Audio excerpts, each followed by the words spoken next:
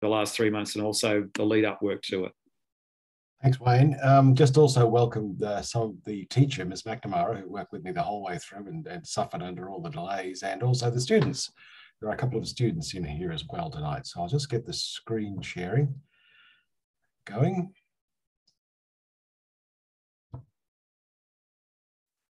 Okay. So, as Wayne suggested, we did some time ago now, back in 2017, we organised, the Waverley Amateur Radio Society started the process of organising a contact with the International Space Station. We wanted to pick a school group because that's the easiest way to get, that's usually what happens. It's usually some form of educational group. We also thought we would like to pick a girls' school to just try and get girls involved in STEM subjects as much as we could, get them interested in it. And as an aside, a little bit of self-interest in, just in case some of them developed an interest in amateur radio, it's also a way of promoting the hobby, which is essentially a scientific hobby. It's a great way to build interest in the subject. So a whole lot of reasons. The process began, hang on, I'm just going to get this. The process began in April 2017. I approached the school and sent them a letter. They were quick about replying. They were very nice about it. The school, in fact, they were enthusiastic. They picked it up right to begin with. We logged the paperwork, which is non-trivial. I have to tell you, there's a lot to do. Now, you all know what filling out a form looks like. So I'm not going to bore you with the details of the form, but I'll just give you a bit of a brief overview. They require the school contact details, obviously, and the school calendar. They need to know what the school calendar is. They also ask if there's any previous contacts, and because there were none in this case, that didn't affect us. But I've always wondered about that, what would happen to us if there were any previous contact, whether they would be less willing to involve us. But anyhow, there were no previous contacts. They ask us which language is used, which gives you a sense of how international this whole thing is, and the details of the supporting radio club, and a lot of other details as well. There was also some impact on the curriculum, and so the school had to supply a lot of this information, and they did, and the process then began. I'll just give you a brief idea about who organised. This is just a bit of background information, just so that those of you who weren't either involved with it or know anything about amateur radio. ARIS stands for the Amateur Radio on the International Space Station. Now, that's been a project right since the beginning and the inception of the space station, and it's actually also, it was also on the shuttle. The first amateur radio missions were flown on the space shuttle before the space station was even up. The Australian end of the communications chain is managed by a fellow called Shane Lind, and Shane was the one that I dealt with all the way through this, VK4KHZ. He's in Mackay in Queensland. This is actually him here. I dealt with Shane for, I would reckon, solidly 4 years. I had no idea what he looked like. It's funny, it's that way with amateur radio. This happens sometimes. You get a surprise when you finally see a photograph of people. Well, that's Shane at one of the international conferences.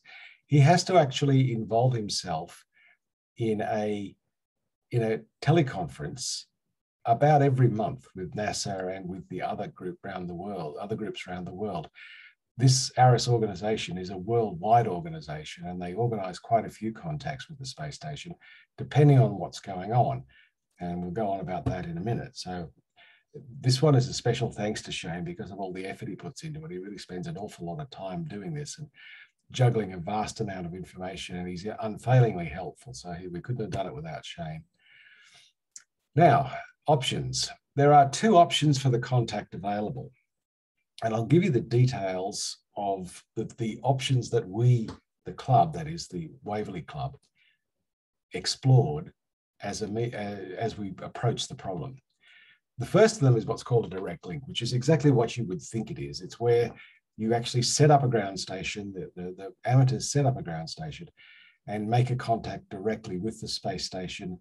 And that, to us, was the most preferable situation. But when I was first thinking this out, when I was first surveying it, I walked around the school grounds one weekend, and there's no obvious place to put a ground station. There's no clear view of the horizon unless we get way up on top of a roof, and that usually is a health and safety nightmare, as I'm sure you know, and as Eva knows at the moment, because we're having a lot of trouble finding a bit of roof that we can actually put a ground station on at the university, and that's considerably, or should be considerably less problematic. The other alternative is called telebridge. Now, telebridge is a kind of old-fashioned conference call. And the conference call exists between the site where the students are, the school in other words, and the Australian arm, that's Shane Lind up in Queensland, and wherever the ground station is. And I'll go into about where those ground stations are in a minute. The direct link, and this is give you an idea of how complex the whole process is. The advantage of it is that students will actually get to see a functioning ground station close up. It's our responsibility, that is to say the club's responsibility, and at the time we've never done it before, we had never built a ground station. But the advantage is that students also get to operate the station directly. At least my amateur must be present, no issue there because there was quite a few of us. The waiting time can be several months longer, and there are fewer scheduling options. That's because, well, I'll show you why when you see the layout for the for the ground station. Okay, so the ground station requires, above all, redundancy. What that means is that if something goes wrong, there's got to be a backup. This is sort of the holy grail of space. The word redundancy is, if you work in the industry, you hear it every day. If something goes wrong, there's got to be something else there to pick up the slack. You need a 50 or 100 watt transceiver. That's not uncommon or difficult. A mast or access to a roof, that is a problem in many cases. Two-axis trackers. What are two-axis trackers? Are trackers that allow you to track azimuthally, that's around like that, and up and down, so that the antenna can follow the motion of the spacecraft. Not an entirely cheap undertaking. It's about $5,000 worth of equipment. A very, very good antenna. I'll explain what a Yagi is in a minute. A Yagi is an antenna similar to the ones you see on the roofs, on television antennas on roofs, but it's a two-dimensional Yagi. So instead of being just a series of elements like that, it's crossed elements. And that's because it's often you don't know which orientation the spacecraft is in, or if it's sending a polarized signal. A polarity switch circuit. I won't go into the details of that now because that's another lecture in itself. And a local computer to handle the polarity and Doppler correction. Now, for those of you that don't know, Doppler correction, when an object is moving very quickly and transmitting radio waves, or even sound, but radio waves, and it's moving very fast, like say it's in orbit, for example, the waves are in effect compressed in front of this spacecraft and stretched out behind it. So as the spacecraft approaches you, the frequency, the signal you get from the spacecraft appears to be at a higher frequency than the actual frequency that it's transmitting at, and by the same amount, a lower frequency as it's receding from you. Handling this is entirely the responsibility of the ground station. This is not done by the spacecraft, because the spacecraft would need to know exactly where the ground station was. And although it probably does, it's easier for all of these resources to be on the ground because you don't have to carry them in the spacecraft. Okay. And the backup station is another transceiver, much more powerful, a masthead LNA. And LNA is a low noise amplifier.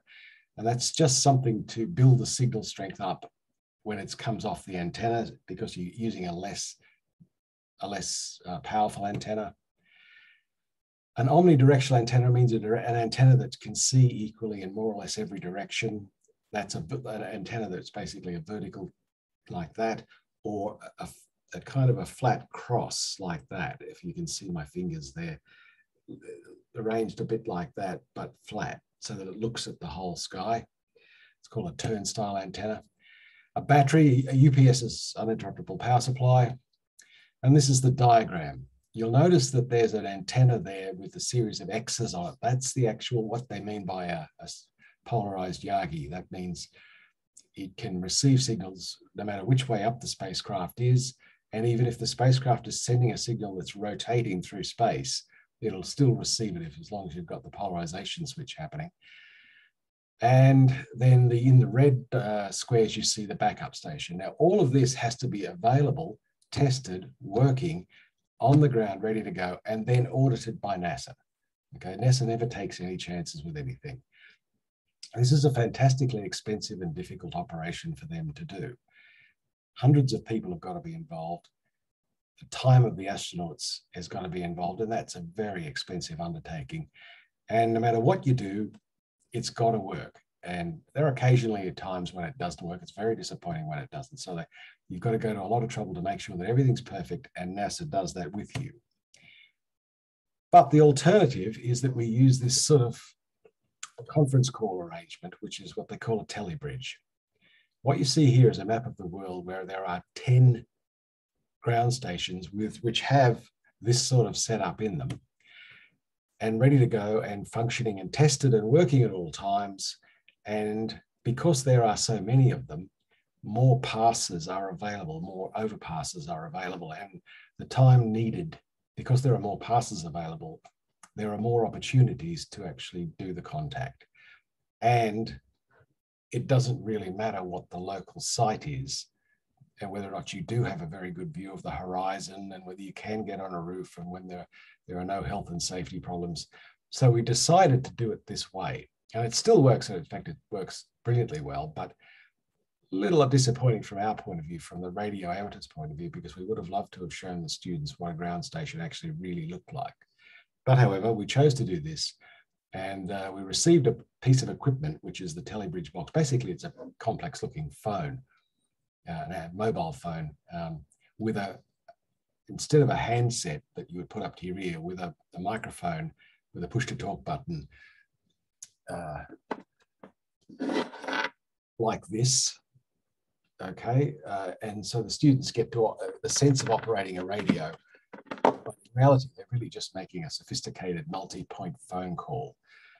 And the ground station, which is wherever it is in the world, handles all the details about tracking the spacecraft and handling the Doppler shift and so on and so forth. And that was what we chose in the end. Now, I'll just give you a brief overview of what the equipment aboard the space station is. They have a system called an interoperable radio system, which is the latest radio hardware. It's recently completed its qualification testing and certification. It interfaces with a thing called a multi-voltage power supply. Now, actually, I've just got to turn this off. It may seem strange, but there are different voltages in different parts of the space station. It's an international venture, okay? So the voltage changes to, and it's represented by, it's representative of the national voltages and power supplies and so on of the participating nations. So they have this multi-voltage power supply, which they use for interface equipment. And this permits location of the radio equipment anywhere aboard the ISS. And there are several points. It was installed in May. This is the layout. This is the actual hardware they've got. You'll notice that there's a radio there. That's a small radio. It's the kind of thing you might see in a car. If you're a radio amateur and you want to put a radio in your car, I've got something similar to this in my car. It's not difficult to put in. Nothing more or less sophisticated than that, but just a bit more checked out. And in the lower right-hand corner, you'll see the voltage supply box. The radio is just sat on top of that, plugged into one of those ports, and it can be located anywhere on the space station. When the astronauts talk to us, they talk to us through a piece of equipment, just like this radio, but they have a headset. That's microphone and earphones. Now, frequencies. This is a more complicated slide than it strictly needs to be, but I'll tell you that in the areas in America and the Pacific, if we uplink, we do it at 144.49 megahertz. But because the connection we used was in Europe, the ground station that we used was in Europe. They were uplinking at 145.2 megahertz and downlinking, I'll just go through this, at 437.8 megahertz. The other frequencies you see there are for other different kinds of contacts. There's about 9 ways to contact the space station by amateur radio. And you can do that at any time. And you can even use it as a repeater. Now, I've done this, where you can transmit to the space station and it immediately repeats your signal, broadcasts it back down to Earth, and someone somewhere else on Earth can receive it, and you can make a contact that way while there's an overpass. So there's a lot of amateur radio on the space station, and usually, not always, but usually the astronauts are almost always radio amateurs. Okay, so we're on the board, we're ready to go. We were waiting around. Normally it takes a year, maybe 18 months, something like that. And then all of a sudden in 2018, there was a launch abort for one of the replacement crews, expedition crews, caused by a piece of a faulty deformed sensor, a small pin on one of the side boosters on the Soyuz. And it caused a launch failure a long way up, actually. And although it was a very dangerous situation, the crew was safe. The Expedition 57 crew was safe. But they ended up back on the ground straight away and not in the space station. And what that meant was that for a significant period of time on the space station, there were only 3 crew, not 6. Most of them weren't amateurs. And then when the replacement crew went up, there was only 2 of those for some considerable length of time. And only one of those was actually an amateur. And that was David Saint-Jacques. He's a French-Canadian astronaut. The result of this was that they were only doing about 1 contact a week. Now, this is a worldwide thing, and there are many contacts that the astronauts have to do. So a considerable backlog started to develop, and this put us back a long way. Then there was this little virus thing. You might have heard about it, okay? This meant that it was impossible for schools to gather. It was difficult to get people together to organize anything. It was difficult for people to run ground stations because they were often locked down. And as a result of this, there was considerable delay further on. And this was through most of 2020. Then SpaceX happened, the gospel according to Elon, and he came along and got his Dragon capsule working. And moreover, it has 4 places for each launch, which means now there are 7 crew instead of 6 in the space station at any one time. Maybe more than that later on, we'll see. Pretty much all of them are amateurs, and they began to catch up quickly. So things started to look up for us. We were originally offered a contact in March 2021, but that was then withdrawn because there was a group in Australia that was doing a direct contact, and the pass just happened to suit them very well. So they rescheduled us then, and after a little while, I received, only about a week or so before the actual contact, I received this rather exciting email from Shane in Queensland. Can you have with a whole list of potential connections? The first one was the one you see there in red. Sent this through to the teachers as quickly as possible. Ms. McNamara responded straight away. We picked the first one we could, which was Monday, the 26th of April, and we were penciled in for that. On the right-hand side, you'll see that there's a station, ON4 ISS. That's the ground station call sign for a group in Belgium, just near Antwerp. And they were the ones who actually managed the connection for us. It's run by a man called Jan Poppeliers, Belgian fellow. And then we began the big push, and we had several training days, and teacher Ms. McNamara and I got together with the students. Students had been selected. One of the things we had to submit was the list of questions.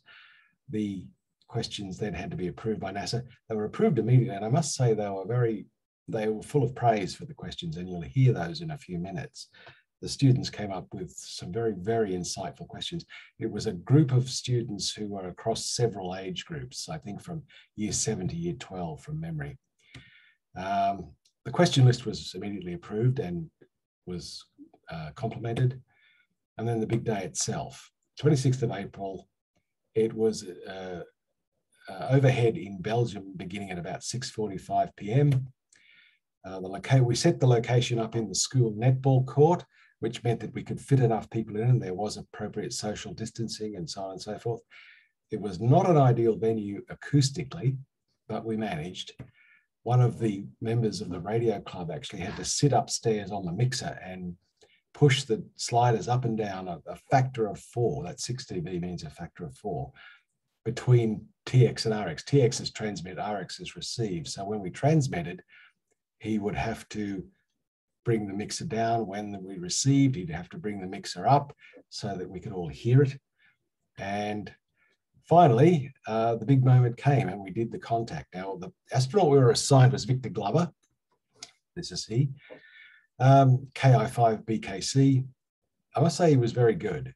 I've heard several contacts. I did a fair bit of research leading up to this. And I was a little bit surprised, actually, sometimes some of the astronauts sound a bit practiced. And that's because they do a fair few of these. There were already 6 in Australia in 2021 leading up to ours. There was one only a week or so before in Winmalee in the Blue Mountains.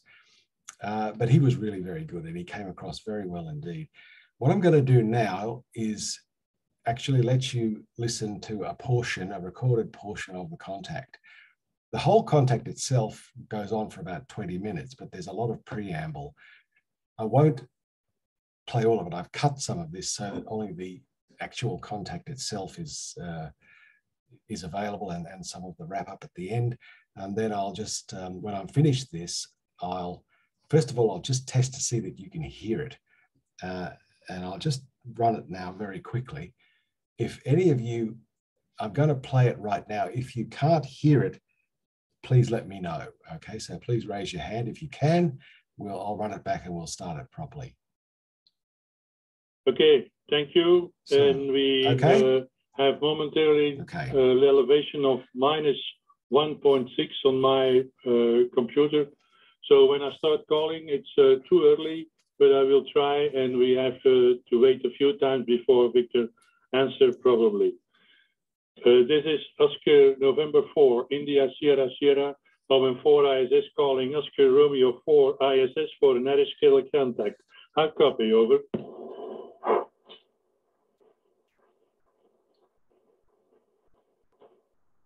Oscar Romeo 4 ISS, this is Owen 4 ISS for an schedule contact. I copy, over.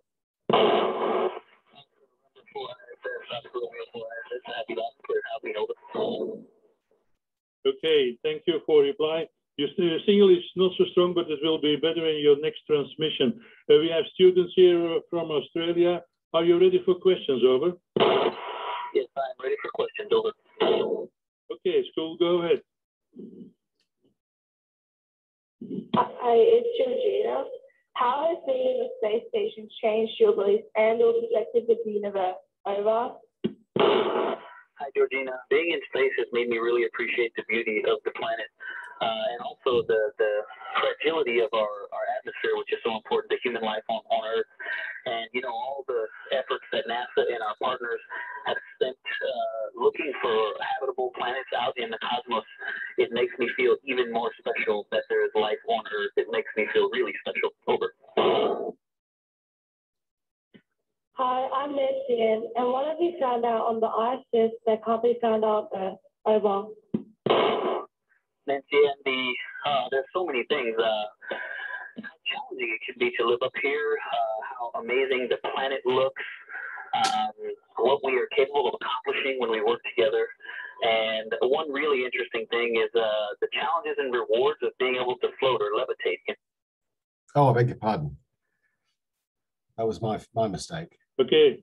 How challenging it can be to live up here, how amazing the planet looks, what we are capable of accomplishing when we work together. And one really interesting thing is the challenges and rewards of being able to float or levitate. You know, it actually adds some real challenges to working and living here, but it also has some really amazing aspects. Over. I'm Tasha. Has COVID-19 had an impact on life on the space station? Over.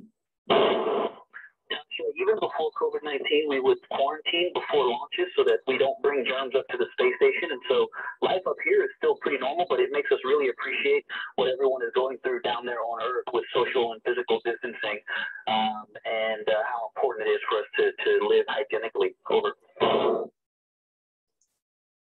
I'm Hannah. How do you keep in touch with your family when you're in space? Over. And we're able to make phone calls. We have a phone system that works through our computers, and we can call them as long as we have a satellite link. And then once a week or so, we're able to have a video conference where we can see their faces and they can see our faces.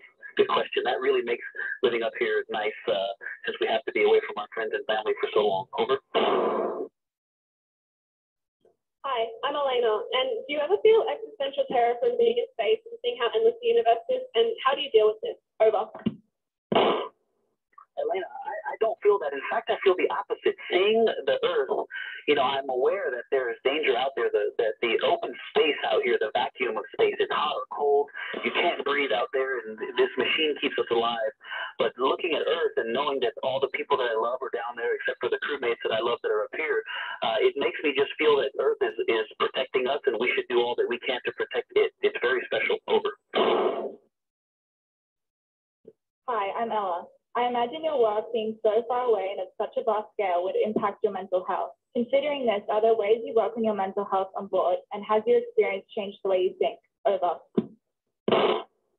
Oh, that's a great question, and actually it can have an effect on us. And so we have a conference where we talk to our health, our medical doctors, and we also talk to our psychological doctors and make sure that our mental health is doing fine. And but honestly, being able to speak with my family is probably the single most important thing to just keeping me centered. It's not even about being happy all the time. It keeps me centered so that I can focus on work when I need to focus on work. But there are lots of different ways, and the most important thing is that we have a variety of tools at our disposal, because no one way is going to work for every crew member. Good question. Over. Hi, I'm Iris, and what was the hardest of the requirements for space travel for you to meet? Over. I would say the hardest is an actual informal requirement that you spend so much time away from your loved ones, your family and friends. That's the hardest. But in terms of the hard brass tacks objectives, the training that we do, the toughest thing for me was getting to the level of Russian language proficiency that is required to fly on the space station. I've heard it's the equivalent of taking 4 years of Russian in college and then doing a study abroad for one term. And we usually get to that point in about 2 years. So it was pretty challenging academically. Over. Hi, I'm Celeste. Do you believe that in the future, younger people will be able to travel into space? Over. Celeste, not only do I believe that, I'm working to do my part to make sure that happens. So I hope that that is a dream of yours, that what we're doing up here today enables you guys to do so in the future. Over. Hi, I'm Pear, and what made or motivated you to want to become an astronaut? Over. When I was young, I saw a spaceship launch on television, and that was the beginning of it. And then later, as a professional, I was a pilot going through test pilot school, and I saw one of our few female shuttle commanders, Pam Melroy, who has recently been nominated actually to be our deputy administrator. She was giving a talk at a conference that I went to. And listening to her talk about the amazing technical and operational accomplishments of her crew really had me smitten. But the thing that I remember the most was the way she talked about her crewmates and how much she respected them. And that really is when I decided to apply, and I wound up applying twice to become an astronaut. Over. Hi, I'm Emily, and can you see the effect of climate change from space? And if so, what are the phenomena you have observed? Over.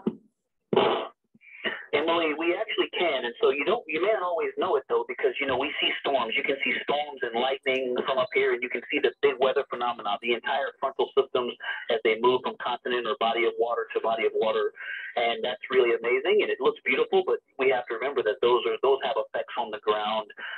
But also, what we can see the most clear, I believe, is the change in water level. So you can see how the coastlines of lakes and oceans changes, and that is probably the most drastic effect. And this is actually a great vantage point. Low Earth orbit is a great vantage point to see those, because we go over those space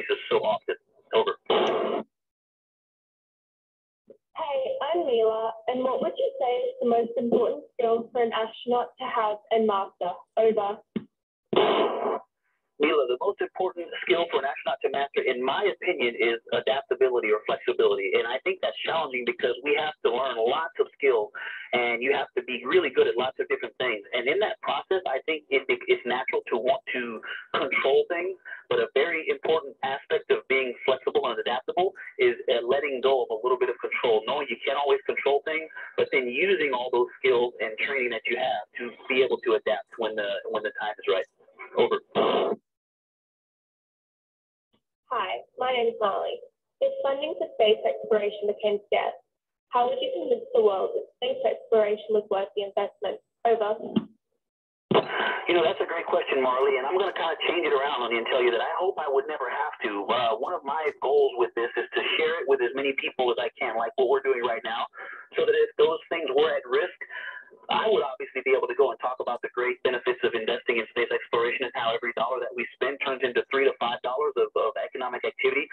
But really, the most important thing that I can do is inspire young people like you to grow up into adults who remember that for the rest of their lives, so that when those things do come, that you would also feel the need to say the same thing. That, to me, is much more important than anything I could ever say. Hello, it's Georgina again. And do you believe that the tests and studies you perform will cause great change and progress in the way we live or view the world? Over. Georgina, that's a great question, and I think the science that we do up here and the outreach and all those things, that's what it's here for. It's you know, there's a saying, off the earth, for the earth. We are absolutely working for humans on the ground, but I think there's also an aspect of the way we live up here as an international crew. We have a very international cadre right now on the space station, and I think that is a sign for people on Earth that we work together with all of our differences, that we can still accomplish amazing things. And I think that's a lesson everyone needs to hear. Over. Hi, Nancy again. When first arriving into the space station, how did you feel and how do you feel now? Over.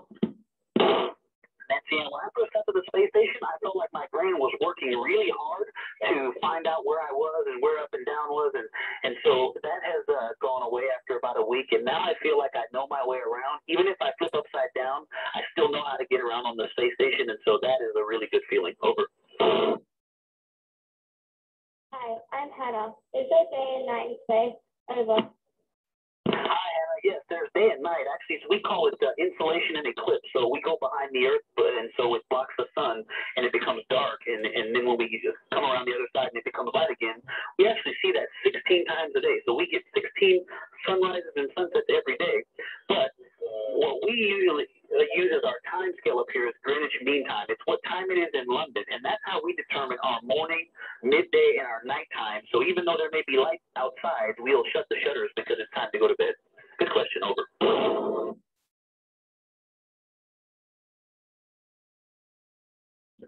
Hi, I'm Iris. And is NASA training similar to the COSMOS training? If so, how? What are the similarities or differences? Over. Iris, I only did a little bit of Roscosmos training since I flew on an American spacecraft, but I think the difference that I would say is the Roscosmos training focuses a little bit more on theory. The NASA training focuses a little bit more on experience and practical application. And I think when you get up here, both are very important. You need to be able to understand the theory and the way and the why things work, but also we have to be very good at lots of different things when it comes to operating safely in space. And it's really great to have international crews because we bring the best of all of that training together. And there's also training at JAXA, at the Canadian Space Agency, the Japanese Space Agency, and our European Space Agency that all have different. Okay, this is the last question. Thank you, Victor. Applause for Victor, and thank you very much. Over. School. Thanks very much, Jan. That was fantastic. Really appreciate all the effort you put in, and from you too, Shane.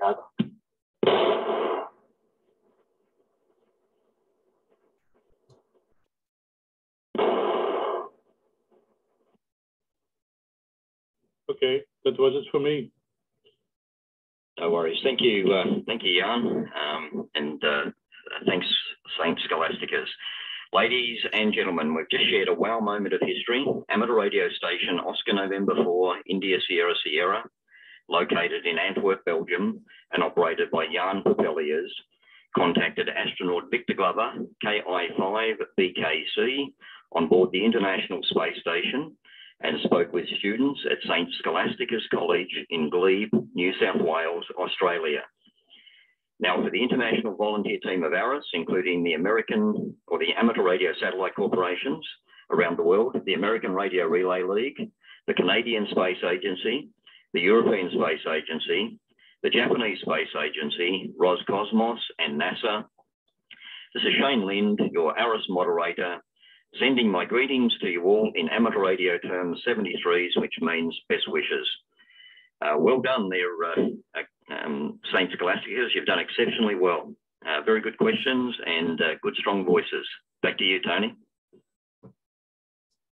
Thanks very much, Shane. Appreciate all the effort you and the others put in and the people on the space station.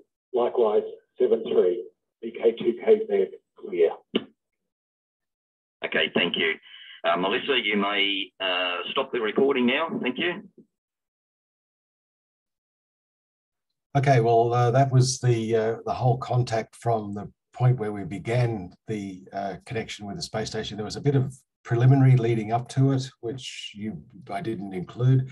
There was a greeting from the school principal, Ms. Raymond, and a couple of other startups. And then we went through the contact, as you saw.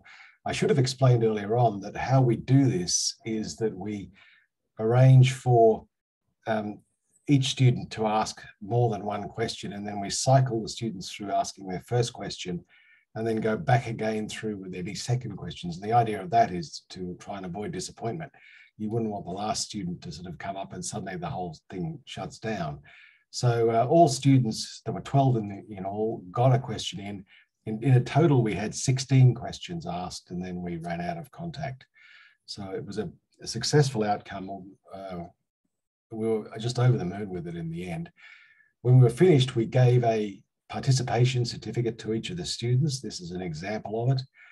And then the teacher that I was working with, Ms. McNamara, and also the principal, Ms. Raymond, sent me a nice email, which this is Ms. Raymond's solution email here.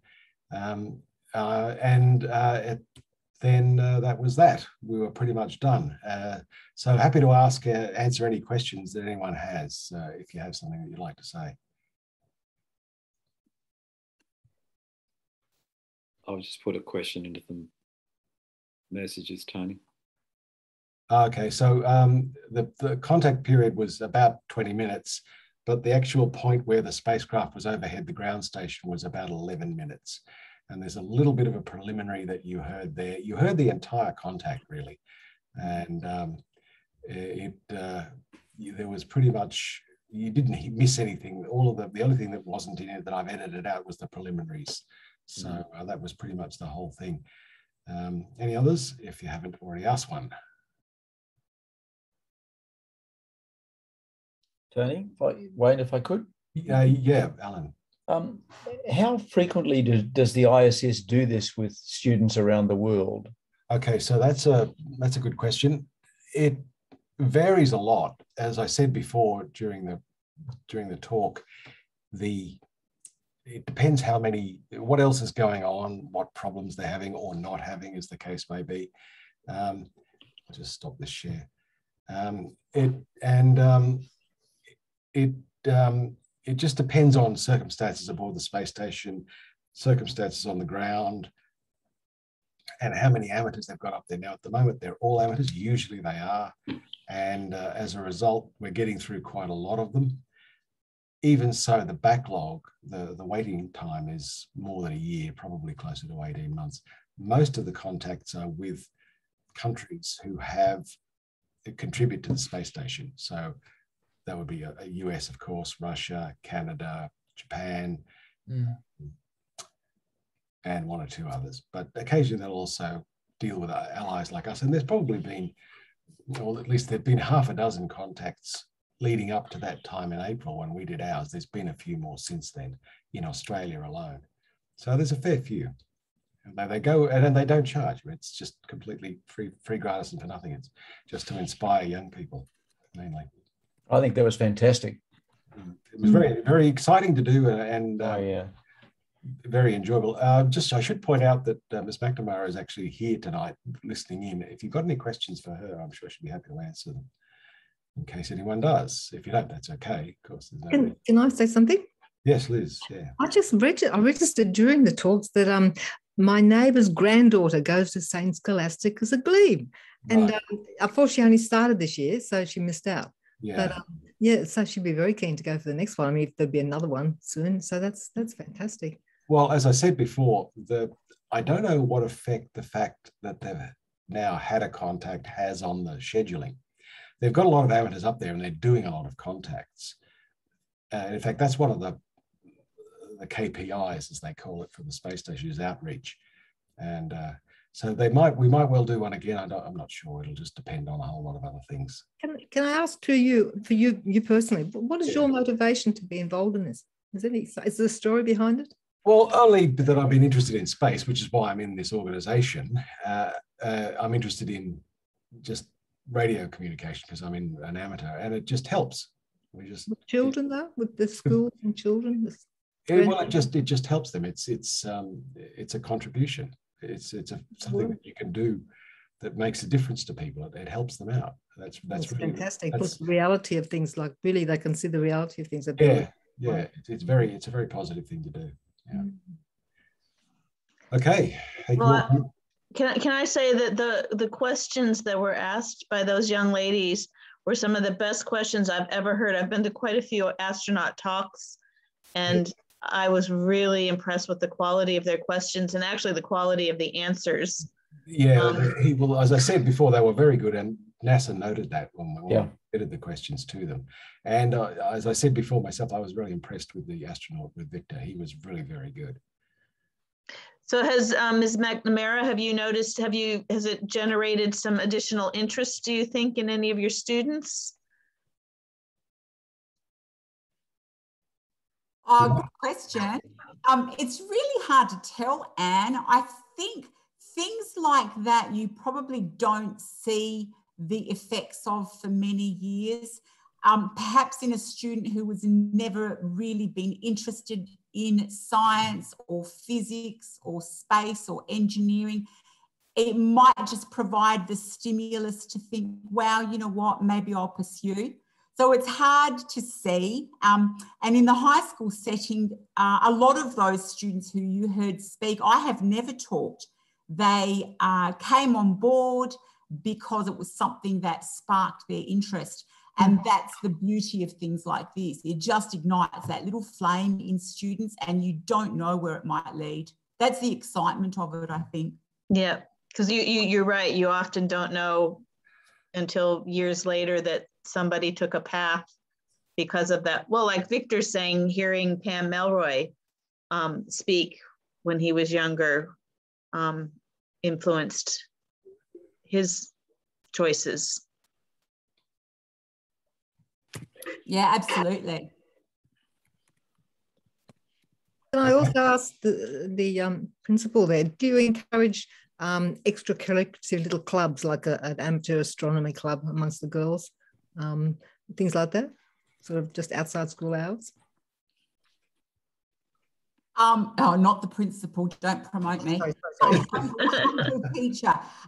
Look, there are clubs. We don't have an astronomy club. It's all volunteer stuff.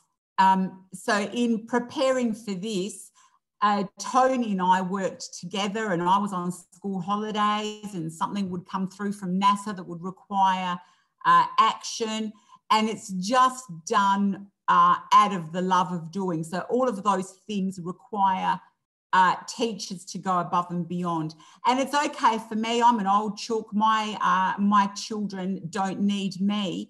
But, and so I do have that time, if that makes sense. So we offer as many opportunities, all teachers offer as many opportunities as they can. But, you know, how long's a piece of string? You could work day and night, really. And, you know, as all of you do, Tony's organisation, it's all run by volunteers. So those extra things, there are some things on offer at all schools. Yeah, sure. Things that they're learning to like, doesn't it? Yeah, absolutely. It's a real world they're actually learning about. Yes, a bit of inspiration.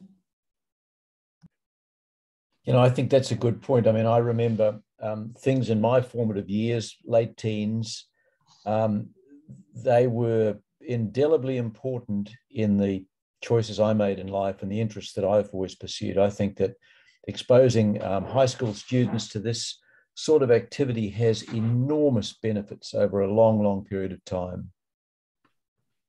Oh, absolutely. Couldn't agree more. The things that we did and the experience that students have had is not anywhere in any science syllabus or any other syllabus.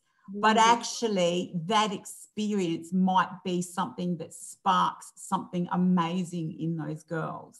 Definitely. Well done. Yes. So, Tony, with the audio that you got recorded, was that actually done by the intermediary, I think, wasn't it? That sounded like it was being recorded up in Queensland, was it? Or that was recorded by someone in the ARIS group. As I said before, this was a pretty complicated contact.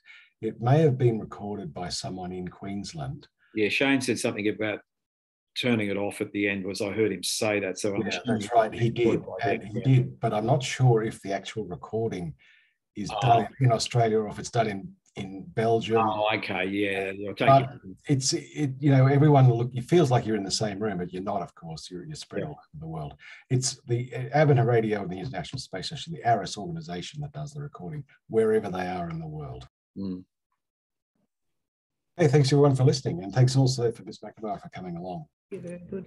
It was such a good talk with the way that Victor answered the questions, though. That was the other thing too. It was really very, very switched on to answering them properly. So I don't think anybody would have been disappointed hearing them. It was like they were in the room at the same time, just listening to it from our perspective. It was so good. So excellent, Tony. You did such a good job organising it too. I can imagine how much frustration you've had over the last couple of years trying to get the whole thing done. And then it's not just me, it's also the teacher, Ms. McNamara, because as she said, you know, I was sending her emails at all times, you know, holidays, not holidays, whatever it came up. So it's all the same. Yeah. But she was always good about that and always answered and always helped out. Right. Wayne, Tony, I've got a bit of a question I'd like to ask.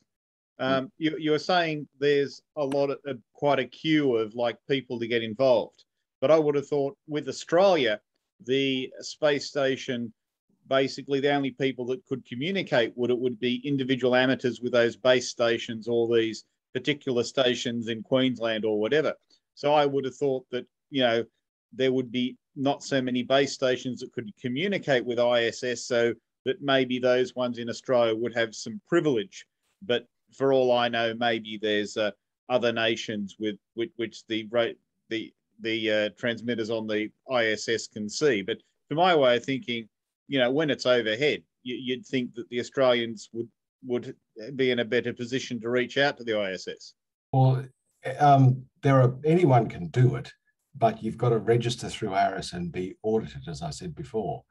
So the process of actually becoming a ground station and being fed into the net is a complicated business. There are 10 or 11 permanent stations around the world, as I said before. I showed you that map. And there are 2 of those in Australia. One of them is in South Australia. The other one's in Queensland. But technically, the club I'm in could have set that up. It's just that it would have meant that the whole process took even longer than it already did, just because of the checkout and the auditing process of being allowed to be in the network to do the work, to do the contact for them. So Tony, I have a question for you then. Is the your club, which I'm sort of a member of as well, considering doing that so that it could be something that could be done more often from Sydney? Yes, it is. One of the things I'm going to do is approach people at the observatory, most notably whoever's in charge there now. I'm not sure. Andy's. Nobody's in charge. Nobody's in charge. Okay. I'm going to talk to somebody there. Okay. So, and we'll see if we can set up a ground station there. But it's a non-trivial process. Just ask Eva, he knows.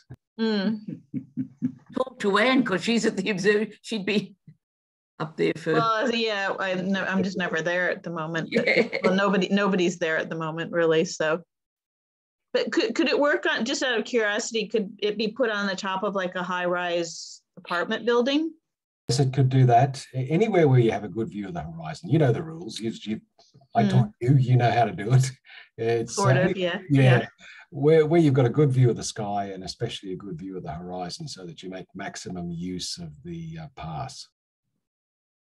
But in some sense, Tony, if it's this indirect route, sounds like it's actually more effective in many ways, in that one doesn't have to be an expert to connect to the ground station, you know, because it's a group who've already got that expertise. Yeah, you're absolutely right, Eva, but we still want to do it. That's right. Radio is partly about build it. Yeah, that's right. And it may well be the building and the learning the rules and all that stuff. Yeah. And it may well be, Eva, that we also track, you know, other satellites, you know, say, for example, I don't know, Kawaba, something like that. I know. I thought you were wanting to say Kawaba 1, weren't you? Kawaba 1 and 2, yeah, any of them. Thanks for listening, everyone. It's back to you, Wayne. Okay, thanks very much for that, Tony. I've just got to